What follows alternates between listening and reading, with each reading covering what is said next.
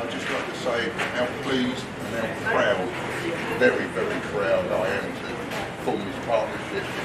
It's not only a partnership, it's what I call a JV, a joint venture, and I look forward to the future, and this is just the first. The relationship.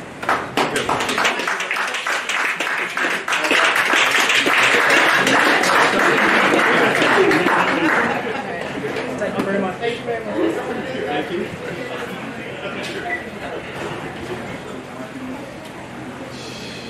Well, my task is very simple at this stage, just to give a vote of thanks for this function. I want everyone to understand the significance of this occasion. Women's cricket has gone through a transition over the years. To have all the ladies assembled here and going off to the Commonwealth Games is a unique opportunity.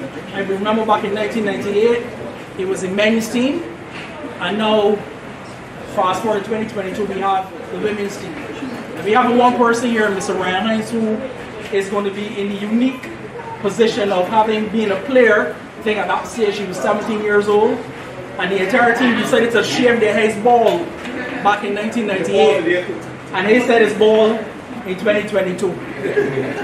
I want to thank first the Rascals for the opportunity. As said just now, Mr. Myers, it's a joint venture.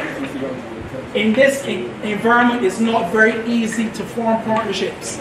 Sometimes people take it for granted. They believe that we can put together the most attractive proposals and go, and that individuals will just share and join Barbados' cricket. It's not that straightforward. So when we have these type of joint ventures like Rascals, we've had some others who have come on board in the last few months. We are really eternally grateful, and this function this evening is a reflection again of what we are hoping to build going forward. So thank you again, Rascals Barbados.